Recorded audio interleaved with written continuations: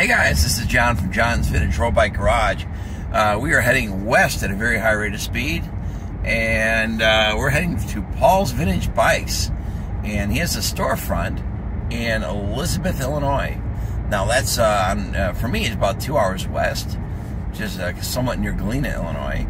So I'm excited to see this collection. I hear it's pretty outrageous, pretty large, and I love him because it makes me look sane. You know, I think I got, what, 54 bikes? So he's got a lot more in that. So, well, come along for the ride, and we'll check out this collection together.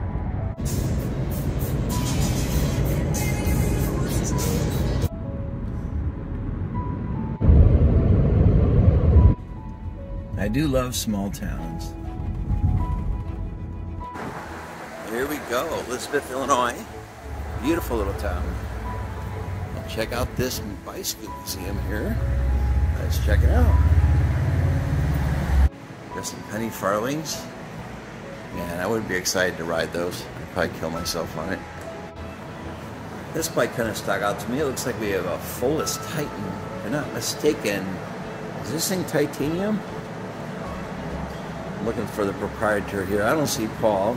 I don't know Paul, actually. I think he's with another guest. That's pretty cool. You don't see that very often. It's a Cesini. Never had one in my collection, guys, so you need to forgive me for my awful pronunciations. That's sharp.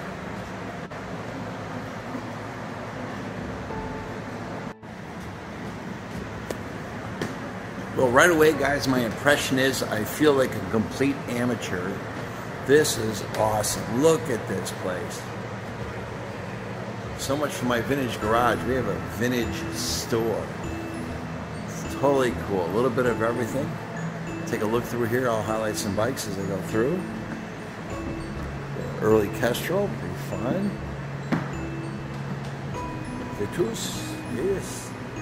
There's bikes I've never seen before, lots of them actually. Nice Waterford. What a spread. What a spread, absolutely crazy.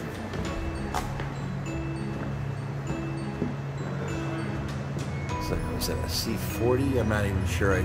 Too modern for me, or not new enough. Beautiful Colnago. Oh, I've seen this with a split tube.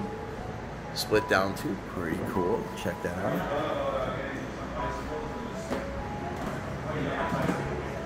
What is that, a Dream Machine or something like that? Another one here. Pretty sharp. Check that out. What is that, guys? Is that old Super? Some Kleins. What in the world? Let's see what we got here. That's a Bob Jackson. Look at that. That's an older Bob Jackson. That's pretty sharp. Sakai, Lotus, Kuahara. Old Ross. That looks familiar.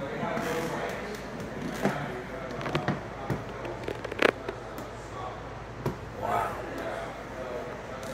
Yeah, a lot of this is beyond me, guys. I'll be honest with you. Pretty sharp. Got some cool bikes here. There's a ton. I remember working on a couple of these back in the day. Can't be equipped. That is one. That's one on the want list there. I built a bunch of these back in the 80s when they first came out. That exact model.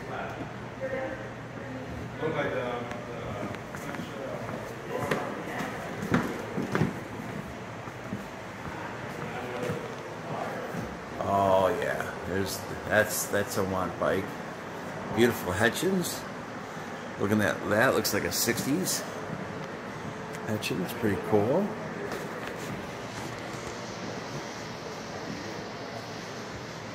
Team Mayada from the later 80s, the indexing. Sen Rancho, pretty sharp. Ochsner. Davidson. That's some cool stuff. All right, if I pronounce this for you, Oh, people yell at me. Is it Ghirciotti? Help me out, guys. Ghirciotti? I always call it Ghirciotti. Maybe it's a Ghirciotti. I have this frame as well. This one's built up with the Victory stuff, or Triumph. I have that built up with Campy at home, the Nova record. That's pretty cool. Bianchi.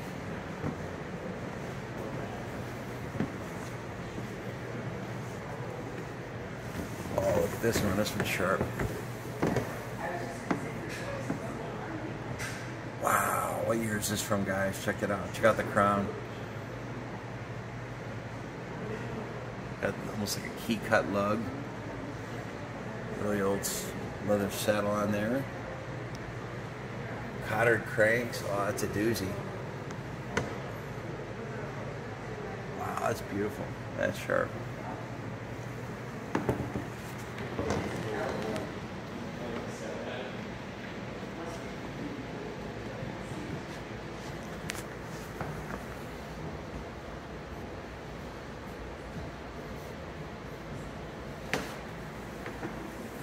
Got a Carrera. I should be familiar with that one, and I'm not. I see him around, I just have not been inquisitive. Sanino. Wow, look at those brakes. This one's got a galley group on it. You don't see too many galley groups. I'm actually coveting a bike with this group on it. It's part of history. Pretty cool.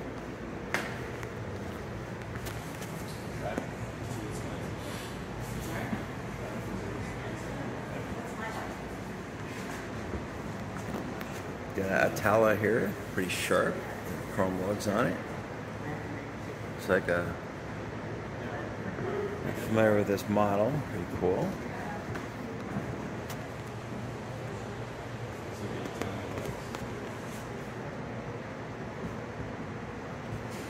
Torpedo, see too many of those. Paso de Rosa.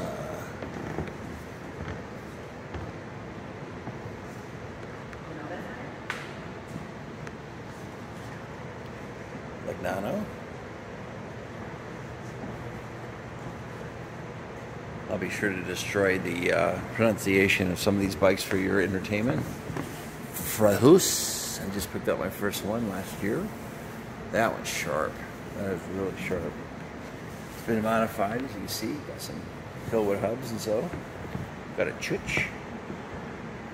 Chuch. Choch. Chuch.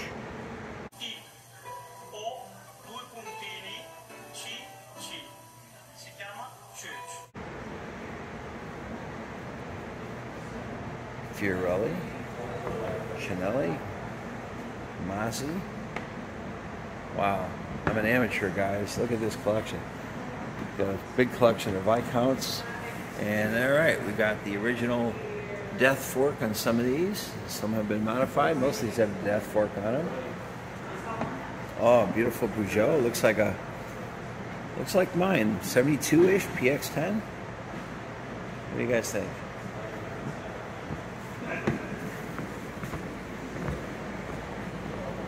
Got some Peugeot.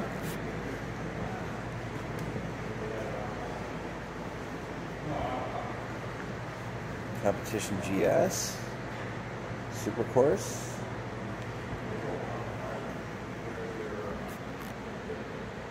Body, man. There's these bikes, guys, I never heard of. My ignorance is showing. Look at that. What do we got here? Pook.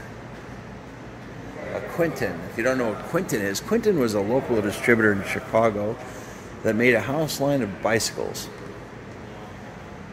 Nothing special. Univega Specialissima. I remember building those back in the day at a shop.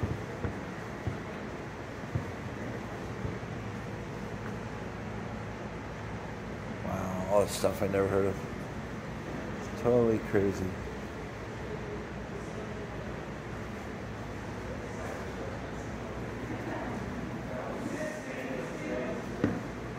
So we're getting some older Miatas here, a couple. Nothing high end. This is pretty cool. 912. Yeah, 912. I built a bunch of these back in the day, and actually, for the money, the 912 was one of the best Japanese steel bikes you could buy. They're stiff, they're responsive. This one, I think, has been modified. The 912 normally had a 600 group on it. Same thing with this Trek 610. 610 didn't have a camping group. This has been upgraded. This is sharp, though. They put a full camping group. And a bike that would have probably had some Suntour Superb on it. We got ourselves a Mercier. Check this out. Check out the serrated steel rims. I haven't seen those in years. That help the bike stop because they're steel. They didn't grip the pads very well. Beautiful paint job, two-tone. Pretty sharp. I don't think that's original. And what do we got here? Yeah, this looks like what? Early 80s, maybe? It's got the ratchet shifters. AR derailleurs, so maybe mid-80s. Pretty cool. Looks like we have another Hutchins here. I believe that's a Hutchins. Check out that fork crown, guys. Look at that lug work. Gotta be a Hutchins. I see the nameplate here. Let's see if I can get up here. There we go.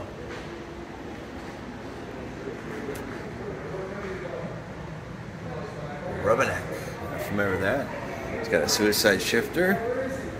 Tour de France rear derailleur. Pretty sharp. Some cool lug work.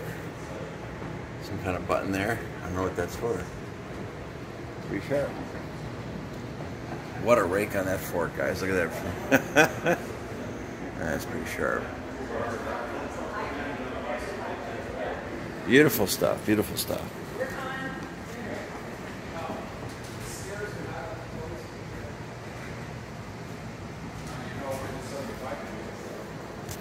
I got some Paramounts here, some chrome ones. Don't know the vintage here. Maybe I'll look at the serial numbers. But yeah, look at this. Without the Nervex. So some Nervex lugs. A lot of Paramounts here. Kind of went to town on that. Got a nice Waterford built one right here. Voyager 11.8. It's a classic. Got some classic Schwinn's, basic. Got a circuit. Actually, very, very beautiful bike. Love the orange. Classic Schwinn color.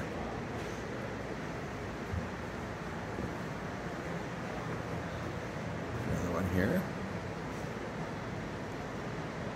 Judging by the rear derailleur, this looks like a 60s version, but maybe you let me know. Doesn't look totally, yeah, it's not stock. I can see some parts have been moved around. CCM.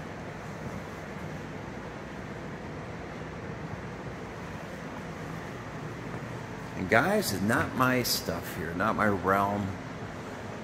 But yeah, just some good vintage rust. Rust and wood. Those rims need a good sanding. Now this was a Cannondale SM 500. I built these up when they were brand new. Roller cam brakes, they're awesome. And yeah, that one's built up just kind of with what they got. All right, now we're upstairs. Let's check it out. Oh, geez. Hello. Wow, look at that presentation, guys. Now, I understand this is upstairs. It used to be an opera house. And the first section here is supposedly all Schwinn's. So some of you people are tuning out right now, but don't do that. Wait around a little bit. So even though if this isn't your thing, I mean, I could literally smell the Schwinn colors here. This is from my era when I ran a shop. And yeah, there's a bunch of, well, these are little basic bikes, but they're kind of cool and nostalgic. All of your Schwinn Chicago bikes. You got your Sierra, which I never understood because it's basically a varsity. Your Suburbans, Super Sports. Those are actually pretty decent chromoly frames. Yeah, you got quite a mix here.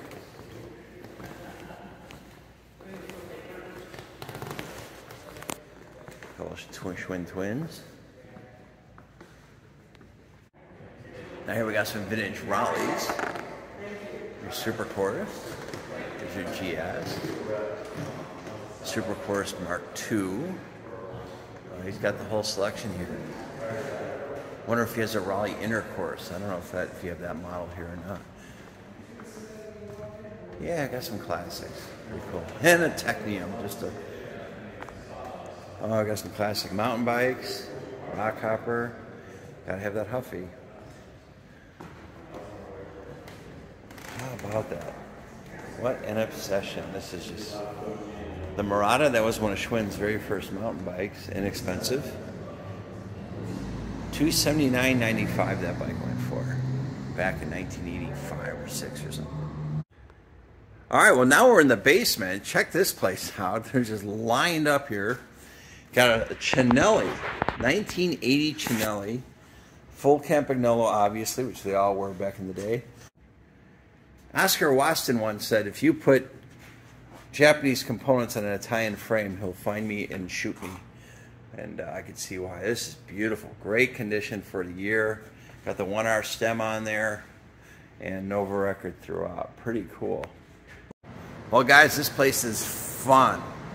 A lot of cool bikes. He was nice enough to hand me off some parts I need to finish up the Itala and a new bike I'm getting to be announced later. Okay, not exciting, but you'll like it. Well, guys, I'm here with Paul. I want to thank Paul for taking me through his collection, and it's a fine collection it is. Actually, I met him years back. Me and a friend of mine, Jeff, came out to see him to get an 8-speed Varsity. And he had maybe, I don't know what, 50 bikes back then? If that. And now he's got this. This is nuts. This is awesome. If you're ever in Elizabeth, Illinois, come by and take a look. He's open on Saturdays. Anything you'd like to add? Come on by. It was a fun day. Awesome. Well, thanks so much for your hospitality and your generosity with those brake levers. So, all right, till next time. You know what, guys? I gotta admit, that collection was crazy. He had 750 bicycles and 15,000 square feet. I'll never get there. I'm not looking to get there. That's just crazy. He also says some cool things. Like he called it Bicycle Museum. He didn't want to call it Paul's Bicycle Museum just because one day he may just pass it on. He doesn't care about the money. He doesn't care about how much things cost. A lot of the bikes were donated there. A lot of them he purchased. He fixes them up himself. I think he redoes 2 bikes a week. He goes, well, if you do that for 10 years, how many bikes do you have left? Because when I met him, I guess we answered an ad. He used to sell bicycles. And he had a Schwinn Varsity 8-speed that made it for 1 year in 1960. Had 26-inch wheels as well. And Jeff Crittenden, the owner of the 3 Paramounts that I bought, the 288s, the anniversary edition, and 84, I purchased those from him. You know, years ago, he calls me up. He wanted to go on a trip. Went down to Galena, met this gentleman, saw his bicycle collection. He was fixing up these, you know, Huffies and stuff. And he goes, you know what, I was selling those bikes and I was very sad. I hate to see him go. Maybe because he put so much time and effort and energy into them. What's really neat about that place is just that he has a great array of bicycles. A lot of them that myself just personally don't have a lot of connection to. You know, kind of mid-end, low-end, you know, just kind of run-of-the-mill stuff. But at the same time, he had a lot of great stuff there. The Hetchins, the Cinellis, the Colnagos, stuff like that. The vintage stuff that, you know, way beyond my, you know, my realm of knowledge. So, hey, if you ever get to Elizabeth, Illinois, check that out. It's right on Route 20, on the way to Galena if you're in the Chicagoland area.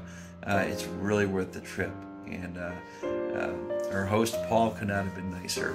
So check that out. And guys, once again, please like and subscribe. Sorry you have not seen a lot of videos. During the summertime, I'm doing a lot of stuff with bicycle, you know, with riding and also driving too. I kind of belong to an automotive community where we get out and do some drives and things like that. Work also cranks up for me as well. So hit that subscribe button. You're going to see a lot of videos coming soon.